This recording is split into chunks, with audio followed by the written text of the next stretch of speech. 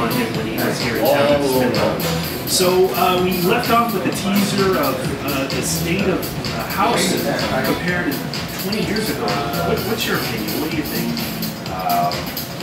I think you can't compare.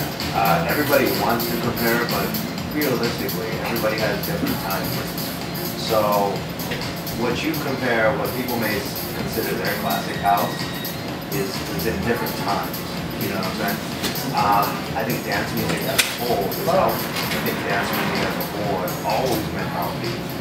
But it's gonna go up and down. It's just the way all types of music just happens. It goes in spurts.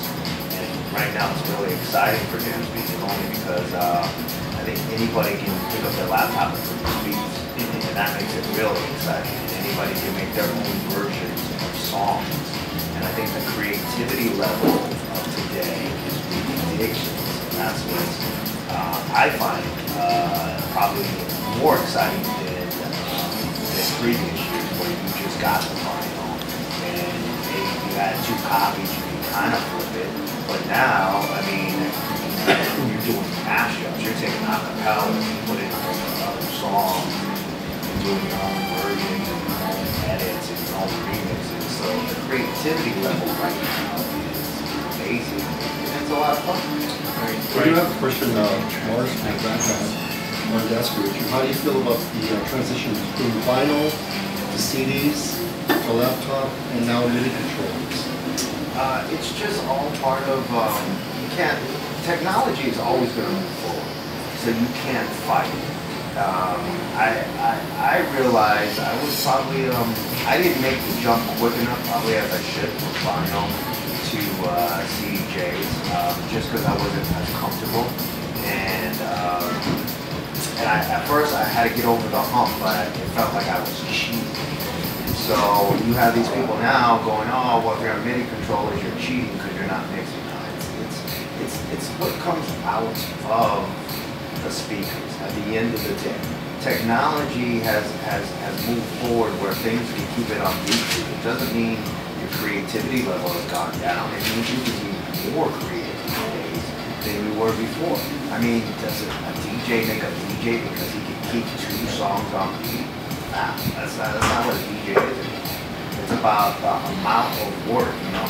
I may play a 2-hour set on a Saturday and Sunday, but I probably spent, you know, with me and my assistant and my crew putting together various versions of songs. We might have spent 15 hours during the week for that 2-hour set.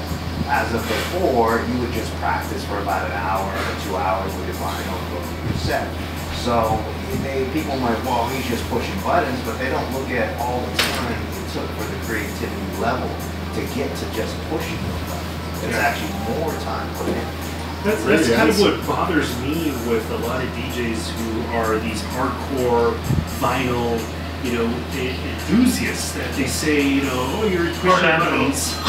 And my response is, you know, yeah, we're pushing buttons. So are you when you push start and stop on the record player. And not only are you pushing buttons, you're also moving aluminum and steel. So that doesn't mean anything. No, it's like you said, ultimately what comes out of the speaker. Yeah, that's the bottom line. Yeah, because the people that are on the dance floor, honestly, they don't care. They don't care. They just want to hear their favorite song. They want to hear, and they're going to be impressed by hearing something that they haven't heard. They're not really going, wow, how is he doing that, or did he do that? It doesn't matter anymore. It's just like technology is always going to move forward. There's nothing that you can do to stop technology. Now, if somebody wants to still play on vinyl because they're like, yo, I still love the way this feels, that's cool for them to do too, you know. But I don't think you can put down somebody from moving forward with technology. It's like if us saying, yo, man, I can't believe you're on the iPhone. I'm still rocking the flip phone. You know, because I'm going to hold on to this flip phone.